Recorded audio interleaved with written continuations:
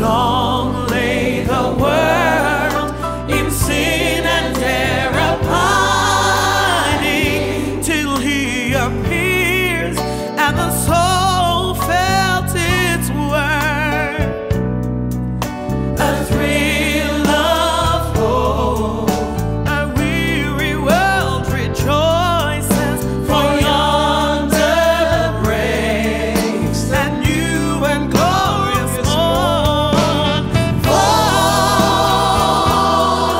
on your knees, oh hear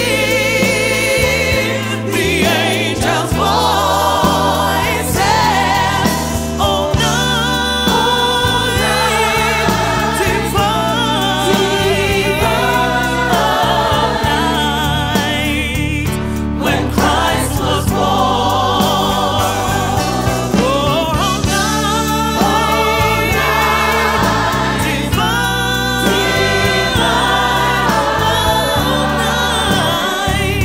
oh night divine.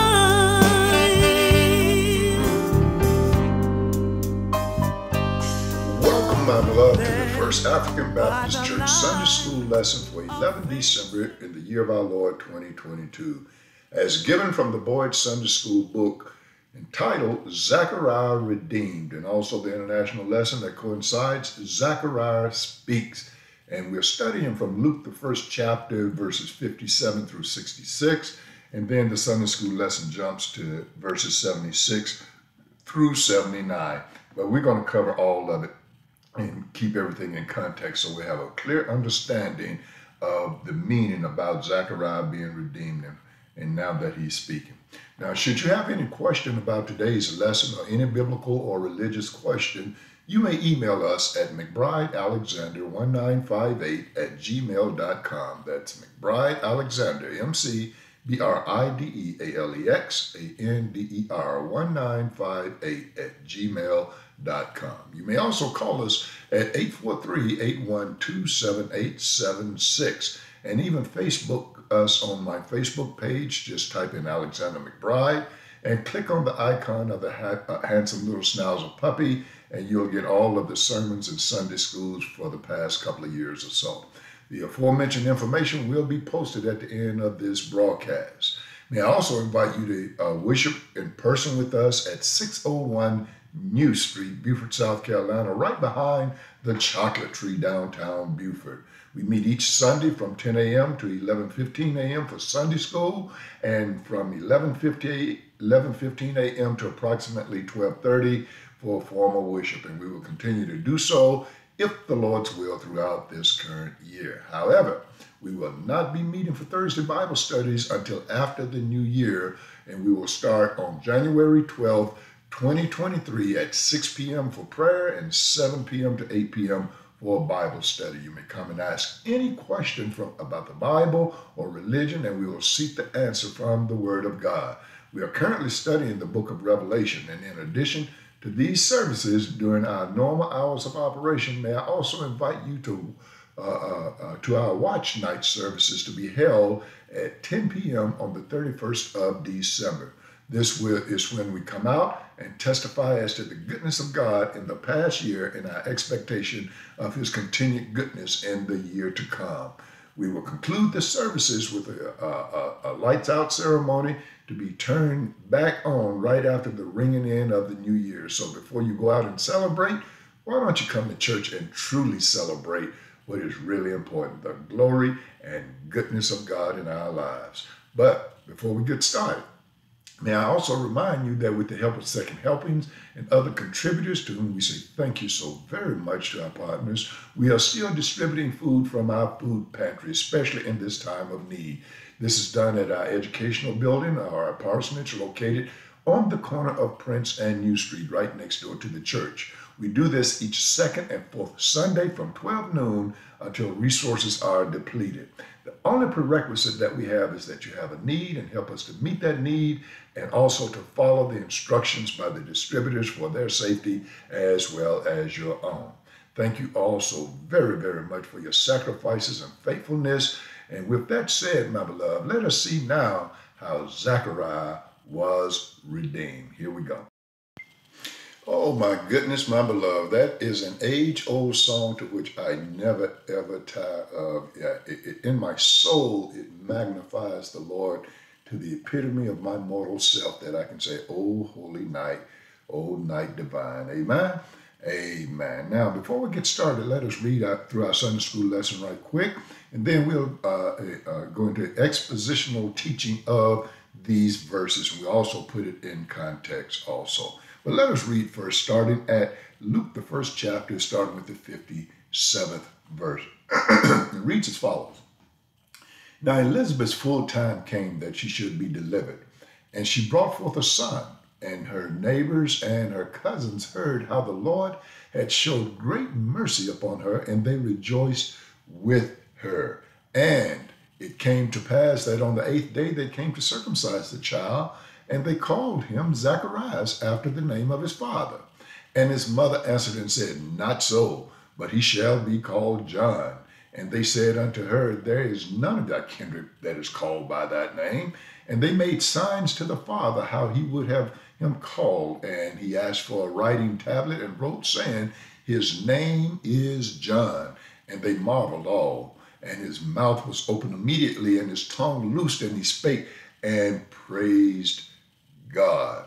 And fear came upon all that dwelt round about them, and all these sayings were noised abroad throughout all the hill country of Judea. And all they that heard them laid up in their hearts, saying, What manner of child shall this be? And the hand of the Lord was with him. And then it skips down to the 76th verse through the 79th verse, and it reads as follows. Thou child shall be called the prophet of the highest, and thou shalt go before the face of the Lord to prepare his ways, to give knowledge of salvation unto his people by the remission of their sins, through the tender mercy of our God, whereby the day spring from on high hath visited us, to give light to them that sit in darkness and in the shadow of death, to guide our feet into the way of peace. May the Lord add a blessing to the hearers and understanders of his written word. Let us pray.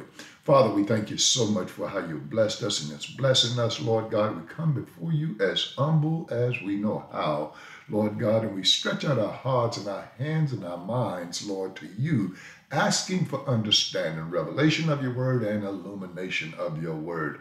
Holy Spirit, work through me now that I may profess and proclaim the word of God that's already established, Lord God, and touch the hearers, Lord, one and all, that you may open up their understanding, their hearts and their minds and their wills to hear and to do your word. Let us help us celebrate this time of a joyous occasion, even though we know in the background the cross is looming.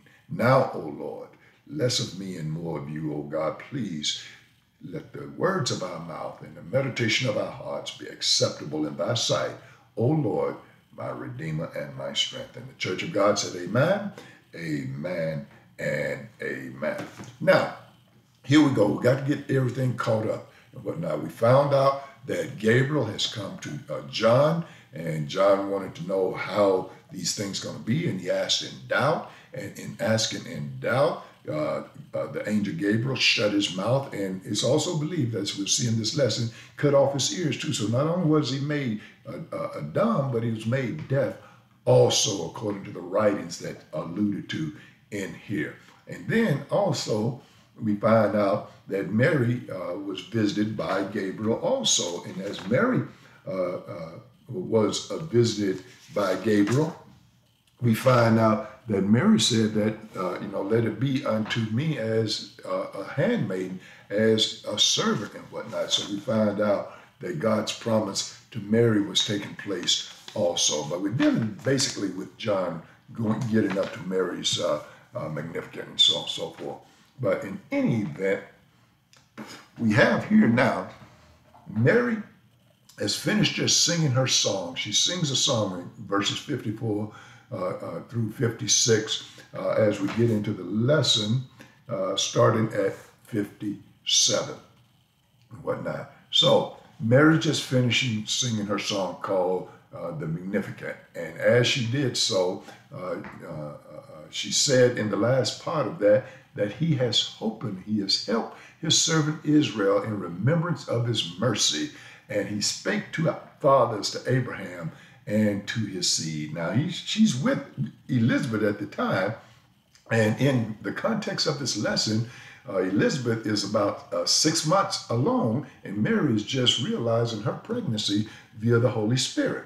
Now, as the scripture goes on in verse 56, we see that Mary stayed with Elizabeth the last 3 months of her pregnancy as a 9-month term is going, and she returned to her house. Now, some say she left early, some say she stayed and helped Elizabeth with the pregnancy. We don't know. All we know is they're saying here in verse 56 that Mary stayed with Elizabeth, her cousin, which make Jesus and John cousins, for about 3 months there. And here we go with the lesson. Said Elizabeth, full time, the 9 months came up.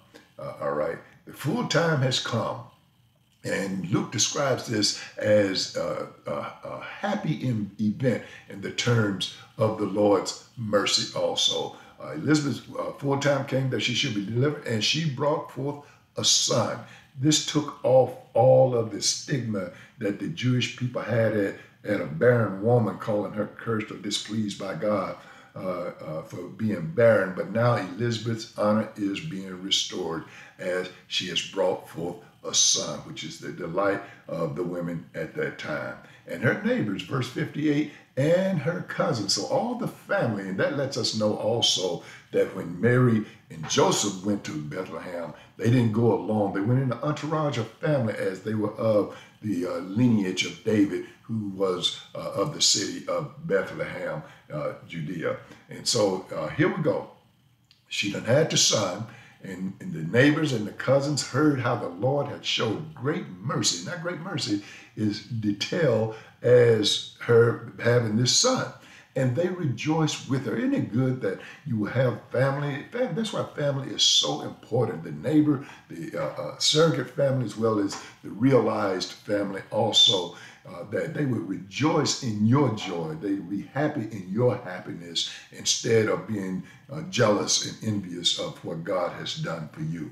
But she brought forth a son, and everybody rejoiced with her. And then it said it came to pass. That means it happens. Whenever you see that in the Bible, it came to pass, mean that it happened. And not only that it happened at the time God said it was going to happen. It said that they would circumcise the child. Now, Genesis 17:12 says that, and he that is 8 days old shall be circumcised among you, every man child in your generation. Now, that is God talking to Abraham, and later on it became part of the Levitical law in Leviticus 12:3. Now, it is said that on the 8th day also is when they named the child. Now, it's curious that the relationships tried to name the child, but according to the Jewish custom as developed at this time, that the day that the child was circumcised was the day that the child was named. And the neighbors and the cousins and everybody out of the tradition of naming the male child, especially the firstborn, Junior, after their father. So they called the child Zachariah after the name of his father. Now Elizabeth got in the mix at this time in verse 60. His mother, talking about Elizabeth, answered and said, not so. That's emphatic. That means no, no, no, may it never be. Now, negenitai, as it would be called in the Greek, but he shall be called John. Now, that's looking towards the future. He shall be called John. Now, that's another misperception that he shall be called John. His name is John, and we'll see why. Verse 61, and they said unto her, now these are the neighbors, this is the family, paying no attention to the woman and trying to bypass her. Look at what they said. There is none of your kindred that's called by this name. So why you want to name him John? So they turn to Zacharias because they're going to disregard Mary and what she has just said. That's when other folks try to get involved in your married life. And that's why it should be that husband should back up the wife, wife should back up the husband. But there's a deeper thing that's going on here because God is involved in the naming of this child also. So they made signs to the father. Now, if he's just only dumb and can't speak, that means he can hear. But if he's deaf also, they would have to make signs to him to help him to understand. And so they made signs to the father. How would you have him call? So he asked for, in verse 63, this writing tablet, to which I know that writing tablet really, really got to work out if he was deaf and dumb, right? And so they asked him, how would he be called? And he asked for this tablet in verse 63, and this is what he wrote down. He didn't say his name shall be called John. He said his name is John. Why is it John? Because Gabriel named it, because God told Gabriel to give Zachariah the message. His name shall be called. That was back at the altar. Right now that he's born, his name is John. And everybody marveled at that name. And that name, John, Jehovah is gracious, is a gracious giver. And that is on two parts. As Christianity is brought forth based on the forerunner of Jesus, John, and then Jesus Christ, it's all about giving. So Jehovah, God, is a gracious giver. And that's what this whole relationship thing is about. It's about giving, not so much as the getting, but the giving. So God is making himself known, and he's starting with John, i.e. John the Baptist, and his name is John. And everybody marveled. What's going on here? And as soon as he wrote that down, that curse that had been put upon him because of his doubt, now in obedience to the word of God, the curse is lifted. Don't you know when we obey, that sin is washed away? We show our love for God. We show our gratitude to God through our obedience to God. So in this obedience, we see how the curse is lifted. And as soon as he wrote that name down, it said his tongue was loose and he opened his mouth. And the first thing he did when he opened his mouth, he praised God. Look at verse 64. Say his tongue was loose. He spoke and praised God. Lord, I thank you that the curse is lifted, for lack of better words. In verse 65, it said, fear, this is not being scared, but reverence came upon all that dwelt round about them.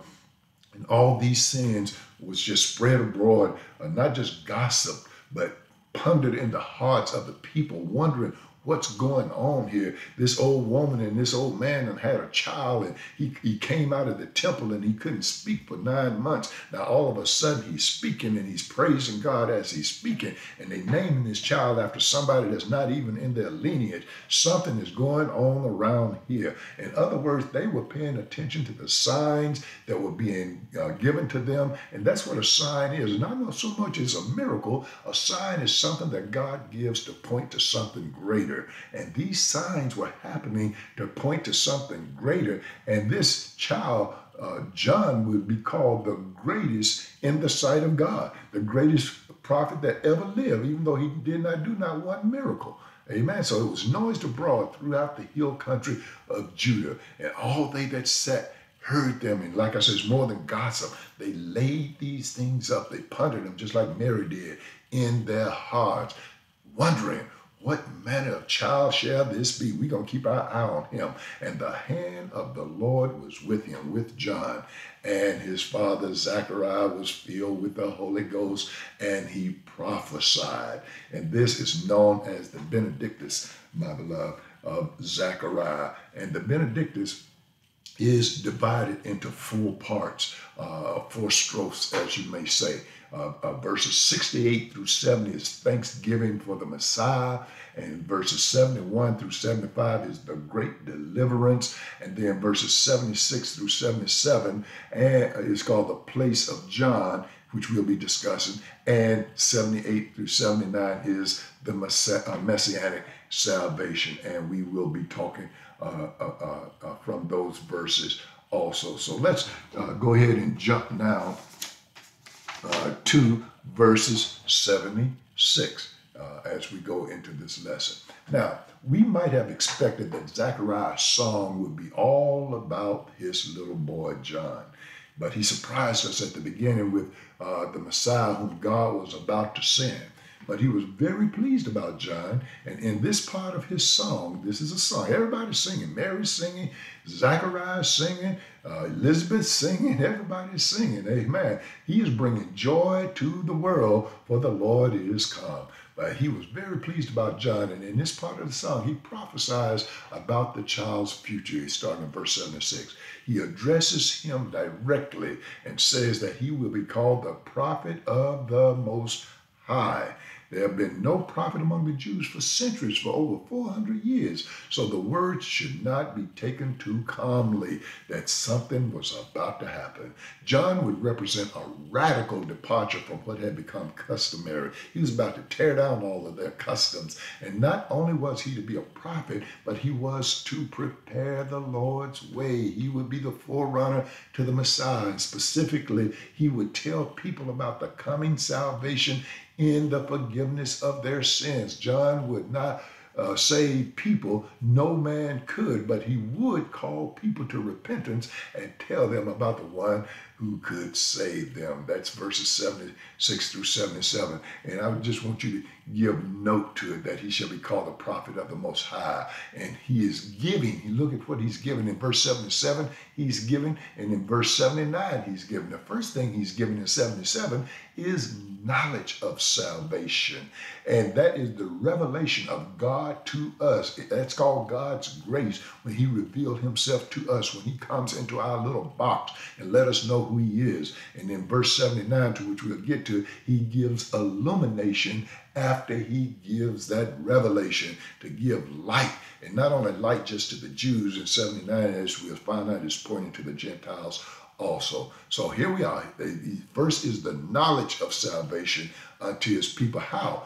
By the remission of their sins. And when we talk about remission, aphesis, my beloved, that is pardon, that is forgiveness, the forgiveness of sins, the knowledge of salvation. The good news is that their sins would be forgiven.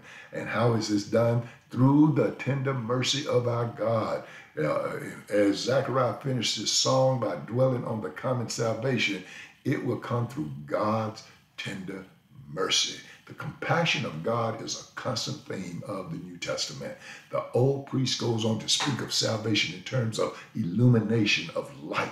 The contrast between light and darkness, between that which is revealed and that which is hidden, is a natural one, but nonetheless powerful for that part. Amen. It is possible to understand this Greek day spring. And when we said day spring here in Beaufort, South Carolina, and the surrounding area, the Anatole, the day spring, they call it day clean. That means a new day has come and everything is starting brand new. So the day spring is happening here. Anatole means sometimes a shoot. It's possible to see the reference of the Messiah as a shoot from Jesse, as he would be called in Isaiah 11:1. The word, however, normally means the rising of the sun or the rising of a star. And hence the sun or star itself, we should perhaps see the contrast between light and darkness. The concluding note is that of peace. That peace of God that calms our heart and makes us strong to live for God. It doesn't mean merely freedom from trouble. It means all that makes for a man's highest good. It is called peace even in the midst of trouble. It said through the tender mercy, the grace of our God, it's a brand new thing is happening. And look at this word, he has visited us. This word is called bishop. He has bishoped us, and that was prophesied of John, that he would visit and redeem, cause the redemption of us. The day clean, the brand new start. And this visit is the bishop. It's the same thing in the military as the passing review. You inspect the people, but they said when God inspected us, when God visited us, he found us wanting and lacking, and that's why he sent his son to die for our sins, because we had no redemption in and of ourselves. And not only that, he is visiting us to give light to them that sit in darkness and in the shadow of death. And if you wonder who this is, go to Luke 2:32, a light to lighten the Gentiles and the glory of the people of Israel. So he's coming for Israel and he's coming for the Gentiles. This light to them that sit in darkness and in the shadow of death, to guide our feet into the way of peace. Not just peace with each other, but peace with God, because God is angry with the sinner every day. We are at enmity with God as long as we live in our sin, but God is offering this peace through the redemption in the blood of Jesus Christ, and John the Baptist is just the beginning of the herald of one greater than Abraham, one greater than David, that is about to break the seams of time and show a light to them that sit in darkness. And the last but not least said, the child grew, and he grew strong and was in the deserts to the day of his showing until Israel. And we know what's coming next. There was a voice of one crying in the wilderness, calling, repent, for the kingdom of heaven is at hand. Oh, holy night. God, I thank you and I bless you and thank you for the time as we covered the Sunday school lesson for this Sunday. Until next time, my beloved, that Corumbano live for the face of God.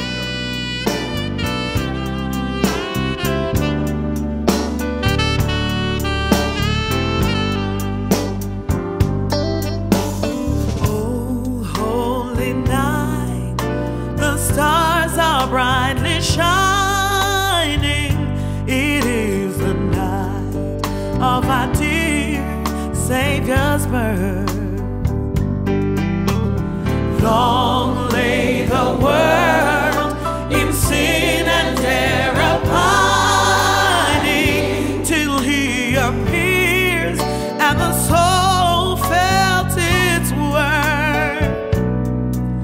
A thrill of hope, a weary world rejoices, for yonder breaks that new and glorious morn.